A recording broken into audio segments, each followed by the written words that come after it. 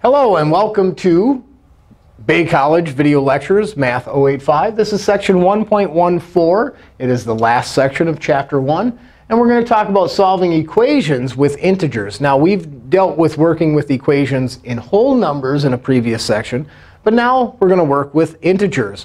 What does it mean to work with integers? That means that maybe our answers might be negative. But that's OK. We've learned how to deal with integers. So we're going to review some of the properties that we use to solve equations. Here we have a first degree equation because the power of the variable is 1. And b and c are just some integers. How would I solve x? My goal, my objective to solve an equation is to get the variable all by itself. Whether it's on the left side of the equation or the right side of the equation really doesn't matter as long as it's by itself.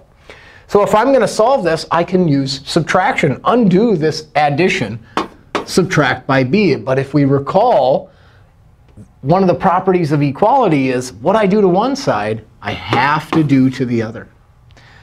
And even though these are not actual numbers to work with, b minus b, well, any number minus itself is 0. I can essentially think of it as going away. So it just leaves me with x on this side.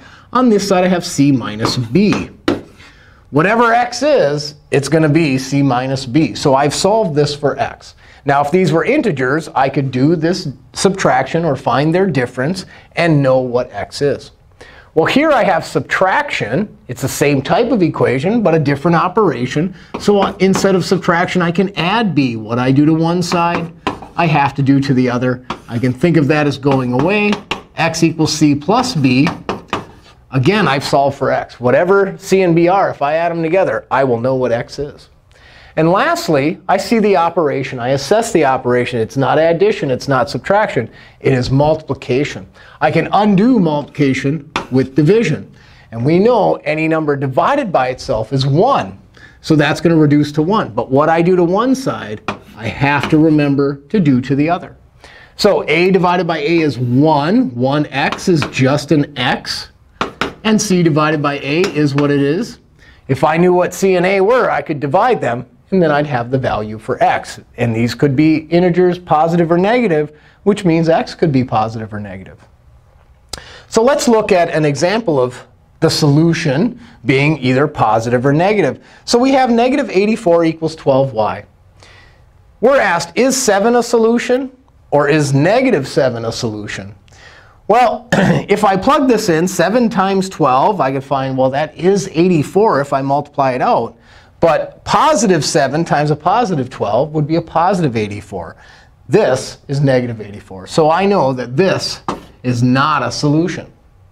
But 7 times 12 did give me 84. Is negative 7 a solution? Well, negative 7 times a positive 12, a negative times a positive is negative, would give me negative 84. Negative 84 is negative 84. Is this a solution? Yes, it is. So we can see how the solutions may end up being an integer that's negative, right? Let's look at some examples over here. Again, I just want to stress, to solve an equation, our goal, our objective is to isolate the variable. And we do that by doing the opposite operations in which we see. If I have x plus 11 equals 5, well, I want to get x by itself. That's my number one objective. And I'm going to do it by undoing the math. I have x plus 11, so I can subtract 11. What I do to one side of an equation, I have to do to the other. So 11 minus 11, well, that's 0. 0 plus x is just x. Now we have to deal with these integers. I have 5 minus 11. Well, they have different signs. I find their difference. The difference of 5 and 11 is 6. Which is the biggest value? The 11. That determines the sign. X is negative 6. One thing I should always do when working with equations is check my work. Take that value and plug it back in. Negative 6 plus 11. Well, different signs find their difference. Their difference would be 5. This is equal to 5. That's a true statement. I know that's the answer. I can't be wrong. Let's look at this here. Here's my y. Even though here it was on the right side of the equation, here it's on the left side of the equation, that's OK. Or vice versa. Here it's on the left, and here it's on the right. My goal is to just get it by itself. So to undo this math to the y, well, I'm going to add 12. So what I do to one side, I do to the other. And now we say, OK, they have different signs. We're going to find their difference. Their difference is 4. But it's negative because the larger value is negative. And this is 0. Negative 12 plus 12 is 0, which just leaves me with the y. Y is negative 4. That's the same thing as saying y is negative 4 is the same as negative 4 equals y. It doesn't matter which order it's in. This is OK. If you feel comfortable, you can rewrite it as that. They mean the exact same thing. Y equals negative 4 is the same as negative 4 equals y. Let's check our work. If I put negative 4 into here, and let me just rewrite it right here. Negative 4 and negative 12, they have the same sign, so I'm going to combine them. So 12 and 4 is 16. They're negative. Negative 16 is negative 16. It doesn't get any more true than that. I almost said truer, but that would be improper English, right? Good thing it's math. All right, if we look at this example, we identify this and say, OK, here's my x. I got to get it by itself. What's the operation? Well, this would be the integer of negative 5. We have to realize that that's the coefficient of this term. It's a negative 5, and it's being multiplied by x. Well, how do I undo multiplication? I do division. What I do to one side, I do to the other. Well, what's negative 5 divided by negative 5? Well, if we assess the sign, a negative divided by a negative, 2 negatives is a positive in multiplication or division. So this reduces to a positive 1. 5 divided by 5 is 1, which just leaves me 1x.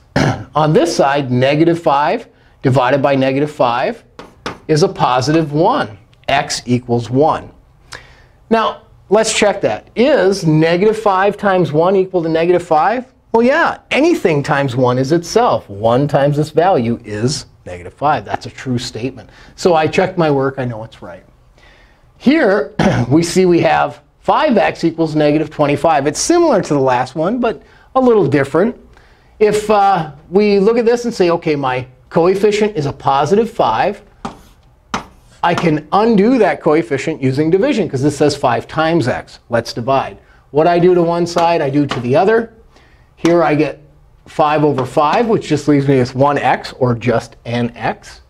Here I have a negative divided by a positive. Only one negative. That's going to be a negative value. 25 divided by 5 is 5.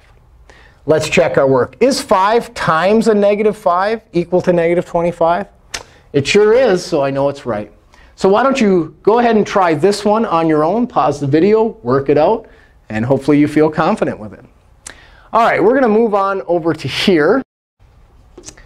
All right, so let's look at this example here. We're going to undo this multiplication by this integer coefficient of negative 29.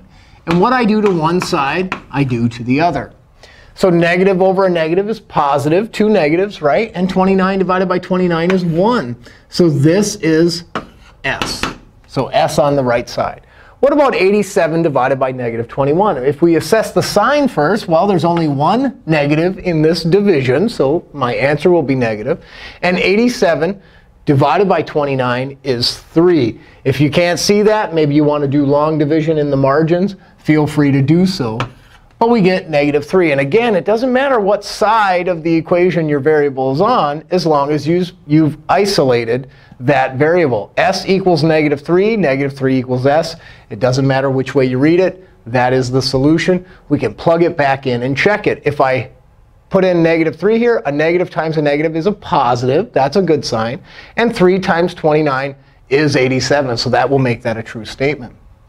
Well, let's look at this one. Sometimes we have to first combine some like terms before we can start isolating that variable. So if I look at this, we have some integers. It's just addition or subtraction. So I'm going to work left to right to simplify it. 13 minus 67 is a negative 54. And I'm going to write down each step on this side. And over here, I have w, which is my variable, minus 13 plus 8. These are like terms. I can combine those. The difference, because they have different signs, the difference of 13 and 8 is 5. The larger number is negative, so it's a negative 5. Now I can continue, and I can say, well, negative 54 and 24 is going to be negative 30. Different signs, I find their difference. They differ by 30. The larger number is negative. And now I can get w by itself. I've combined all my terms. Now I can undo the math. Negative 5, I want to add 5 to both sides. So I get negative 25 when I do this. Different signs, I find their difference. The larger number is negative. And here, negative 5 and 5 is 0. W and 0 is just w. I have found the value. And now I can plug it in and check it. When we simplified this side, we got negative 30. No sense in doing that again. But if I plug negative 25 into this side, well, negative 25 minus 13. Same sign combined. That's going to give me a negative 38. Negative 38 and positive 8, different signs. I find their difference. I get negative 30. That's a true statement, so I know this works. I'm going to put a little check mark by it, because I check my work. This example here, we have 2z minus z equals 17 minus 12. This is one I want you to try yourself. So you can pause the video and try that yourself. Let's look at this example here. We can see, OK, we got lots of z's, lots of combining to do. And over here, we have many integers. So that's essentially our goal. Let's get our variable together. Let's combine any like terms we can, and then attempt to isolate that variable. So I'm just going to work left to right. 4z and 14z would be 18z. And maybe I do the same thing over here. 93 minus 50 would be 43. And now I can combine a little further. If I work left to right on this side of the equation, 18z's minus 21z's, they're like terms. 18 minus 21, different signs, find their difference. Their difference is 3. The larger number is negative. 43 and 20 is 63. Now I see I have multiplication, so I can undo that multiplication with division. What I do to one side, I do to the other. A negative over a negative is positive. 3 divided by 3 is 1. 1z will equal 63 divided by negative 3. We do a sign assessment, a positive over a negative. There's only one negative. That's an odd number, so it's negative. 3 goes into 63 21 times.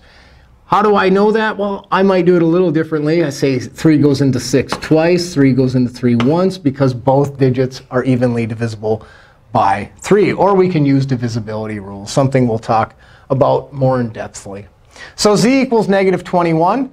Here's where you can take the opportunity to practice your skills, go back to the original problem, and plug it in. Make sure that this side equals that side. Make sure that I got the right answer here.